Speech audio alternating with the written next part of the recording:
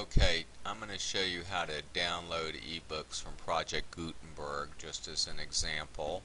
Of course, the web address for Project Gutenberg is in the list of websites we gave you, but I'm going to Google it just for the practice. So I type in Project Gutenberg and it comes up.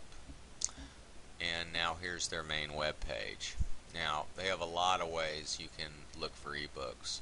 You can do a search by coming over here and clicking in the author field and typing in part of the author's name, or you can search by book title by typing in the title, name, and then of course I would click on Go. Or they have a catalog, which I can click on Browse Catalog. Now here they have authors' names starting with a letter, or titles of books starting with a letter also. I'll come over here to N just at random, and I'm going to start to now scroll down and look for a book. Okay, now let's see what we can find here. Okay, it looks sort of interesting. Notice these little speakers here. Those are actually audiobooks, just so you know. And the ones with the pictures of the books are ebooks. So let's go a little further. The Heavenly Father. Lectures on atheism. Don't want that one. Okay, how about Heart Talks? I'm going to click on that. And here's the next screen that comes up. Heart Talks by Charles Wesley Naylor. The first half of the page is information about the book, and the second half is information about how to download it. Now we can see that it's got the book in HTML format.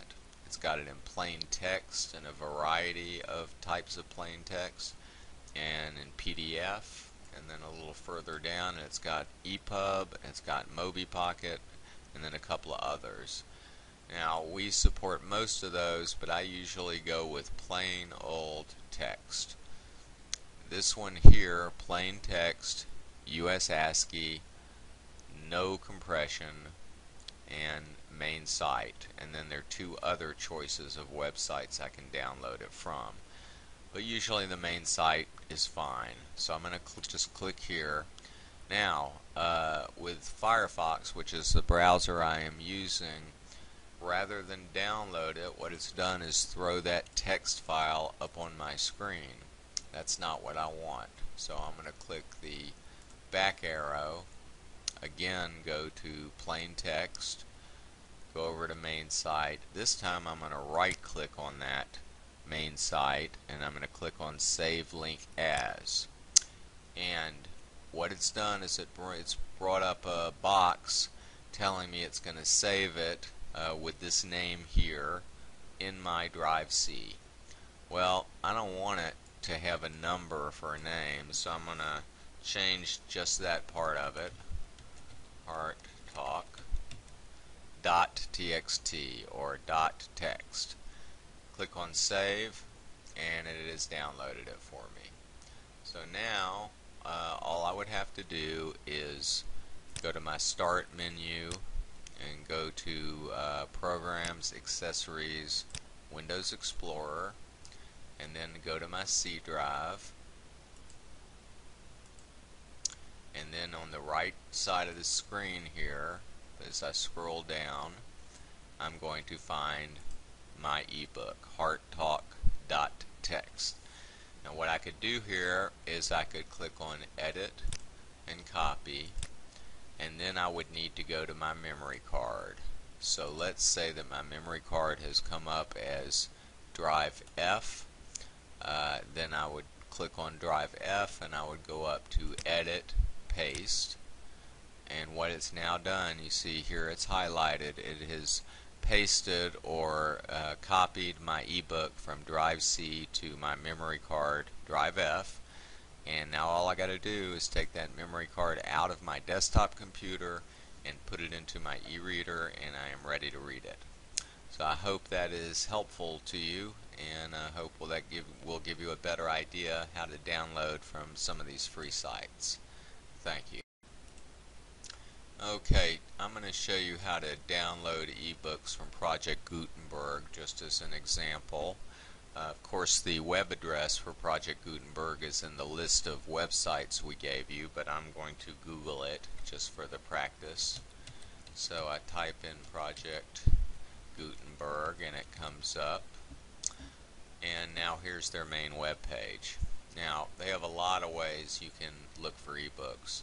You can do a search by coming over here and clicking in the author field and typing in part of the author's name, or you can search by book title by typing in the title, name, and then of course I would click on Go. Or they have a catalog, which I can click on Browse Catalog. Now here they have authors' names starting with a letter, or titles of books starting with a letter also. I'll come over here to N just at random, and I'm going to start to now scroll down and look for a book.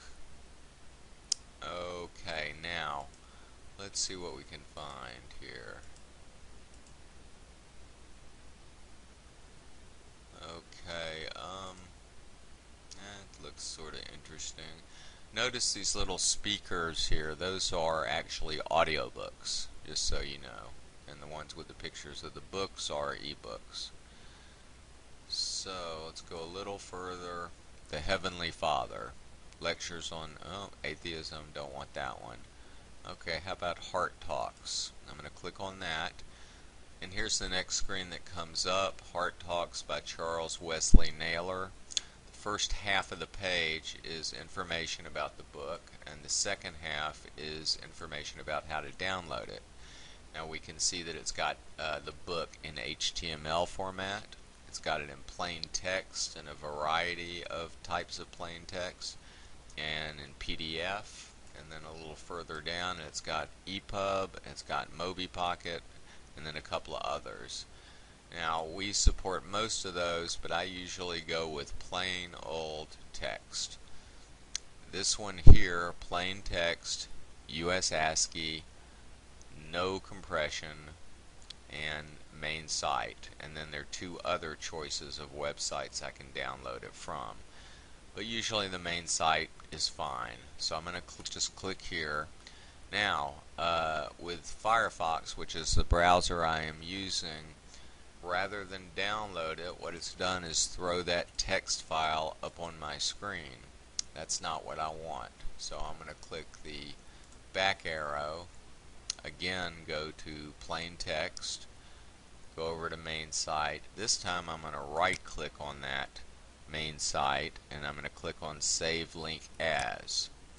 And what it's done is it's brought up a box telling me it's going to save it with this name here in my Drive C.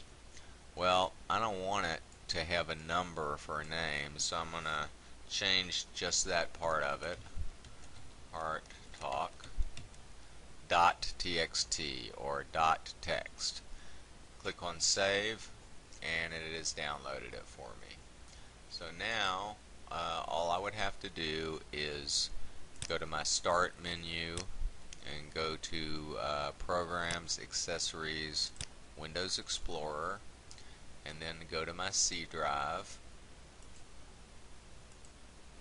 And then on the right side of the screen here, as I scroll down, I'm going to find my ebook, hearttalk.txt.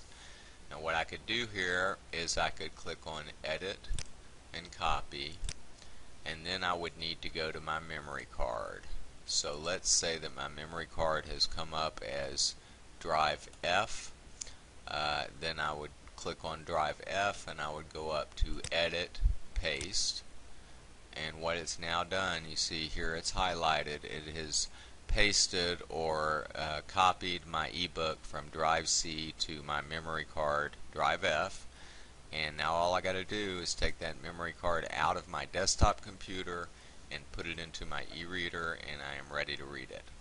So I hope that is helpful to you, and I hope that will give you a better idea how to download from some of these free sites. Thank you.